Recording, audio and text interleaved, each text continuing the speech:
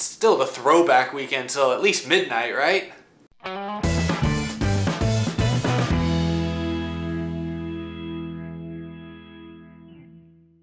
How's it going, everyone? My name is Eric. Oh, it's too tight. How's it going, everyone? My name is Eric, and welcome to Out of the Groove. And yeah, I think this throwback weekend, as far as I can tell, was a pretty big success. I just got done watching the Bojangles Southern 500, the 69th ever Southern 500. Nice. And boy, it looked like a party out there. Packed house, stands were full. Throwback schemes looked perfect. Honestly, I think this year might be the best overall year as far as throwback schemes are concerned, since they started doing the throwback race a few years ago. All in all, this entire evening feels just about perfect for NASCAR. But then why do I still feel empty inside? Honestly, not for really any good reason. I'm a newly converted Kyle Larson fan, so to see him dominate that race and come so close and lose it at the end there was a little disappointing. But happy for Brad Keselowski, because Brad Keselowski, running a Rusty Wallace tribute paint scheme, got his first win of the year. I know, that's right, Brad Keselowski, a former champion, a guy who's always in the playoffs. He made it to Homestead last year as part of the Final Four.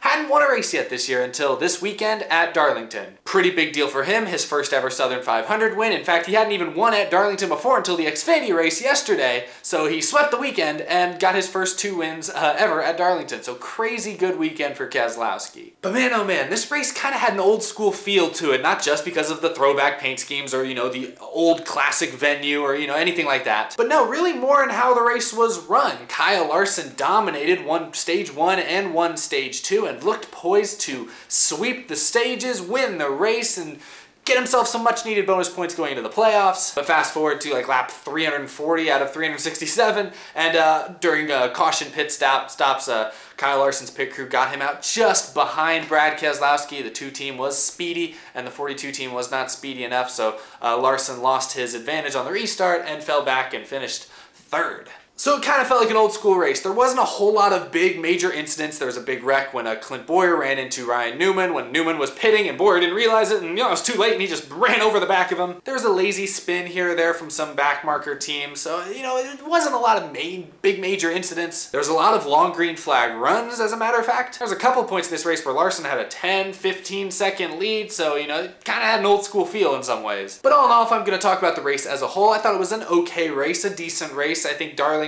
you know, typically produces exciting racing. A lot of, you know, the drivers have to work for it. There's no doubt about that. The drivers are working hard all night long. We didn't see as many Darlington stripes this year as I think we're used to seeing. Darlington is historically known for being one of the tougher tracks to drive on the Cup Series circuit. The drivers are typically right up there near that wall for 500 miles, and it's very easy to slip up and scrape that wall a little bit, hence the phrase Darlington stripe. But we really only saw a few guys get into the wall, so it was kind of not your typical Darlington race, but also a very typical Darlington old school style race at the same time. It was a confusing race to me, but I thought it was okay. Wasn't a lot of competition for the lead most of the race, but a lot of pretty good competition from second on back. My biggest problem with this race is it was too hard for drivers to pass when they were on equal tires. You know, in stage 3 we had some people on varying pit strategies, which meant there was a lot of passing, but it was really, you know, it's because some drivers had old tires and some drivers had new tires and they would just blow by each other. You really didn't see a whole lot of like jockeying for position. You know, it was very difficult to, even when you had the faster car, to get inside of a guy and ultimately have enough momentum off the corner to keep your nose in there and make something happen. It was very difficult to do that. So it's a mixture of the track, a mixture of the aero package with these cars that kind of resulted in that. So, you know, the racing was fine, it was okay. But what I noticed is that a lot of the biggest like shufflings in the running order happened when like penalties happened. We had a lot of people who ran over the commitment line because getting on a pit road under green at Darlington is really difficult apparently. I've only played the video game and I mean, yeah, it's pretty hard in there too, so I guess it's hard in real life. But we had a lot of people run over the commitment line, we had uncontrolled tires, we had a couple people speeding. Like, it felt like penalties is what really did in a lot of people. I think of Jimmy Johnson early on, was running 14th, had driven from the back, he had to start in the rear, he drove up into the 14th position early in stage 1, looked great, and then he had a commitment line violation. Now this is after he had a loose wheel problem, so actually kind of Jimmy did himself in on multiple occasions, but still, you know, that really ended their day. They were a non-factor, and then later had to go to the garage with like an oil pump issue or something. We saw how Martin Truex Jr. went from battling in the top 3 to having a penalty, being multiple laps down, and again was never really a factor after that. We didn't really see very many people come back from penalties, and a large reason for that was the lack of cautions for one, but also because it is hard to pass when you're all on equal tires. That's why when Brad Keselowski got out front of Larson on that final restart, you kind of knew that it was over. That's one thing that makes Darlington fun. You have incidents like you saw in the Xfinity race where you had Ross Chastain and Kevin Harvick run into each other and racing for the lead. And things like that happen because the track is so narrow. There's really only one strong racing groove. You can kind of make a second one work, but it's really only a one groove track right up against the wall. So you get some dramatic incidents like that are fun for the fans and exciting to watch and everything. But at the end of the day, it doesn't always produce the best racing. I hope people don't come after me because I know Darlington is a sacred track for NASCAR and I love it. It's a great location for the throwback race. Like I said at the top of the show, this was a successful night for NASCAR. It was a good event, good race. But I personally think that the racing at Darlington is slightly overhyped. People act like it's as big a spectacle as Bristol or Daytona. And I'll be honest,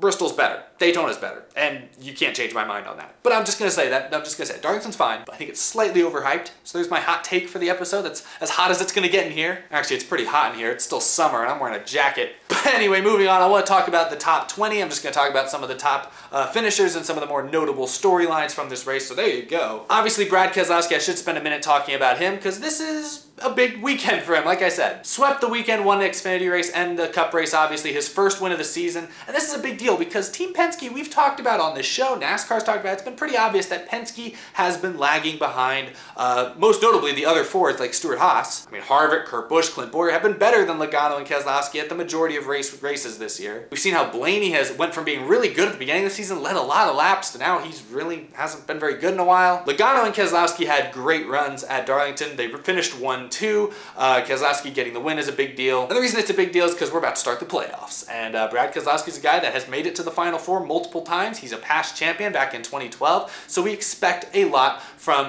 really from all of Team Penske, but from Brad Keselowski especially. He's kind of supposed to be the leader of that team. Up until this point this year, he kind of underwhelmed us for the most part, I feel like. But getting a win at Darlington, having one of the best cars all night long, at a challenging track, this is a driver's racetrack, so Brad Keselowski is really able to showcase his talent and ability and maybe make some believers out of some fans going into the playoffs. All the talk has been about the big three of Harvick, Kyle Busch, and Martin Truex Jr. And, you know, obviously the three of them, they all ran top 10, top 5 most of the race as well, so they're still going to be a force to be reckoned with. But, you know, even if all three of them make it to Homestead, there's still one more spot at the end of this season. So could Brad Keselowski help vault his name into consideration with a strong run like tonight at Darlington?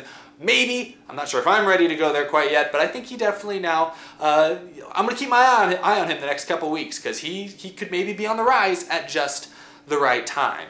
Joey Logano in second, I could say the same thing about him. He had that win at Talladega earlier this year, but other than that, he's been okay. He's been consistent, which is why he's been pretty high in the point standings most of the year, but he hasn't really been like dominant any race weekend. He's not leading laps very often. He's not really contending for wins. So this was a good sight to see. Penske across the board, at least those two guys especially. Blaney's still, I'm not sure what to think of Ryan Blaney right now, but those two guys, Keselowski and Logano, made a statement this weekend. They did. Finishing first and second at Darlington makes a statement. No matter what you've done the whole season, that makes a statement. And I'll be interested to see what they do going forward. We got Indy next week, and then I think Vegas to start the playoffs, 1.5 miles. I'll be really curious to see what they do at 1.5 miles, because that's kind of the baseline. If you run well 1.5 miles, usually that means you're running well in general, and you have a real chance at the championship. So that'll be the real test in a couple weeks. But this is a good start. Kyle Larson finishes third. Still a good day for him. He got a couple playoff points now, which he didn't have before. But man, you win stage 1, you win stage 2, you lead like 300 laps or something. You expect to win the race. And at the end of the day, it came down to about a half a second or so he lost on pit road when compared to Keselowski. Because if Larson wins the race off pit road there with 20 to go, I think he goes on to win the race. It was too hard to pass on equal tires. He was going to win that race, no problem probably. But pit stops were what cost him. He fell back to third on the restart and couldn't go anywhere from there. It was just the way it was. It's kind of how Darlington was all night. So it's disappointing for Larson.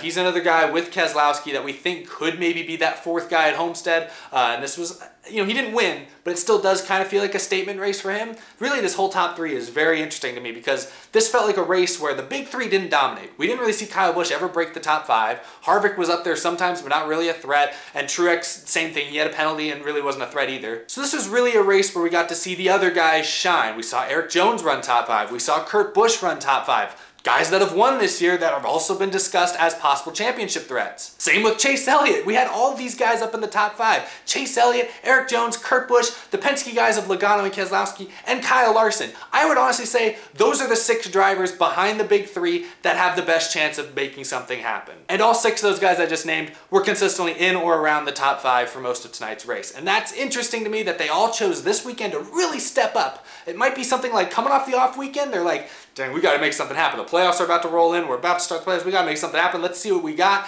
And it looks like all these teams brought their best stuff and showed that when they're at their best, they can beat Harvick, they can beat Kyle Busch, and they can beat Martin Truex Jr. So this is actually really optimistic to me if you're a fan, if you're just a casual fan of NASCAR that wants to see something happen and you're tired of the big 3, this is a very optimistic race. When you have the Penske guys, when you have Larson, and you have Jones and Elliott and Busch and other guys like that really run well and beat the big 3 this weekend. That's what they did. They beat the big 3 collectively.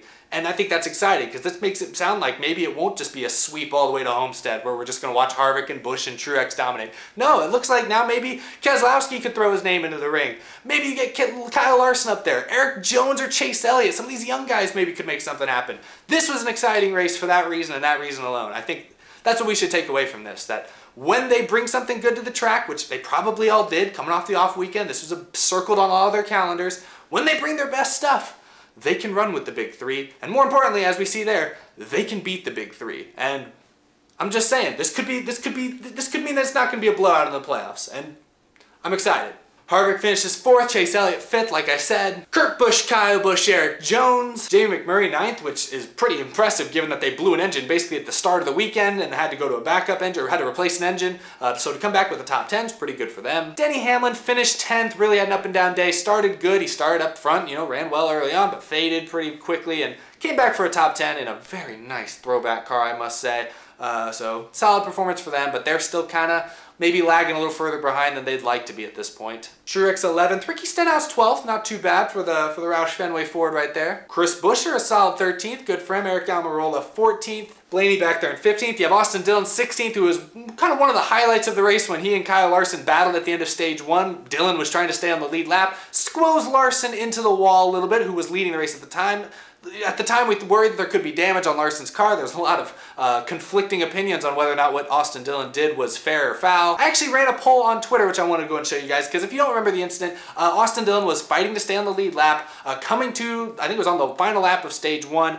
Kyle Larson rolled outside of him. He was to the outside of Austin Dillon, and Austin Dillon, not knowing he wasn't clear, or maybe he did know he wasn't clear and just chose to do this anyways, ran Larson up into the wall. They both hit the wall, both made contact. Austin Dillon ultimately held on to the spot, stayed on the lead lap, but a lot of people on Twitter were upset on both sides about whether that was a dirty move, whether or not that was fair because he's racing to stay on the lead lap, yada yada yada. I asked you guys if it was fair or foul, and honestly the final report was very, very close. Just over half of you guys said it was fair, that you thought it was fair for Austin Dillon to run and Kyle Larson out of room to stay on the lead lap at stage 1, and that's what you guys said. I 100% disagree with you. I'll go ahead and say that. I 100% believe what Austin Dillon did was a dirty move, a bad move. Stage 1, I get that you're trying to stay on the lead lap, but Kyle Larson had like a 7-second lead at the time. He was clearly the best car. He just made a casual move. He was to your outside. You were not clear. If you're Austin Dillon, you were not clear, and you chose to run him up into the wall. At the end of the day, it was kind of a non-story because Larson didn't really sustain any major damage. It didn't hurt his car in any way. So at the end of the day, it didn't really matter. But it could have been a big issue. It could have been a major incident, and I thought it was just careless and reckless on Austin Dillon's part, personally, and I just don't think you should intentionally run somebody into the wall like that just to protect your position, especially when that person you're running into the wall is the race leader and you're about to go a lap down. Just saying, that's my opinion, but obviously about half of you guys, a little more than half of you guys seem to disagree with me, but I mean, let me know in the comments. Going back to looking at the top 20, you have Paul Menard there, David Reagan, who was consistently in the top 20, Ryan Newman, and then Michael McDowell. So yeah, there's your top 20 finishers from this weekend's race. And that's really all I have to say in this episode. Not a whole lot else to say. I mean, it was a solid race, a decent race, not gonna blow anyone's mind, not anything to super write home about. But like I said at the beginning, I feel like it had kind of an old school feel. Now, I'm a young fan, maybe I'm not the right person to make that comparison, but any of you old school fans who've been around a while, let me know in the comments what you thought of tonight's race, because I thought it was fun. It was kind of a nice was a relaxing race, I feel like, because like I said, there wasn't a lot of major incidents, there wasn't a lot of big wrecks or like crazy drama with anybody, nothing too bad. I thought it was hilarious when, you know, after Dillon Larson had their first run in at the end of stage 1, at the end of stage 2, Larson was once again about to lap Austin Dillon, and he actually managed to beat him to the line by about half a car length. So I thought that was kind of funny to see Larson kind of get the last laugh in that whole incident. But other than that, I felt like this race was just kind of laid back, just kind of a typical laid back. I mean, I know it's Sunday night, but it kind of felt like a laid-back Saturday night race under the lights. But it was fun. Hope you guys enjoyed it, because Throwback Weekend, clearly, by the amount of people in those stands and at that race, clearly the Throwback Weekend is a hit with fans. And I'll probably make an episode actually in a few days talking a little bit more about that, what I think the Throwback Weekend really does for NASCAR. I might talk about that a little bit. I'll talk more about this race, and I'll talk about any other news that comes out. So thanks for watching. As per usual, you can follow me on Twitter, you can follow me on Instagram, those links are down below. Thank you to our amazing Patreon sponsors of Out of the Groove. You guys keep this show rolling, keep this show growing, and it really means a lot to me. So you too can be a Patreon sponsor. If you check out that top link down below, you can see how you can become one of those fine people. But yeah, anyway, thanks for watching. I'll see you guys again later this week. Yeah, got nothing else to say. Appreciate the support, and hope you guys had a fun time tonight. See you, everyone.